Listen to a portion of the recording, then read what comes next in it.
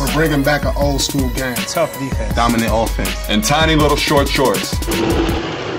I'm embarrassed in these shorts. They chafe like hell. They're so short. I hate these shorts. The old shorts are back, and so are the shoes. They hurt my feet. Bad. They got no arch support. It doesn't stop with the shorts and shoes. Bringing back the hair too. Afros. They made me grow this thing. I hate it. It's worse than the shorts. Actually, nothing's worse than the shorts.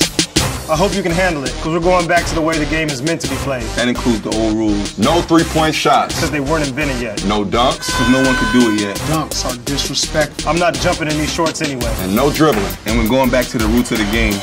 With teams of small, out-of-shape white guys. And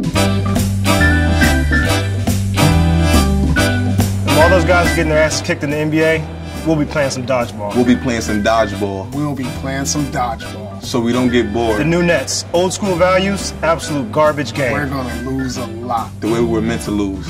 Can you handle that?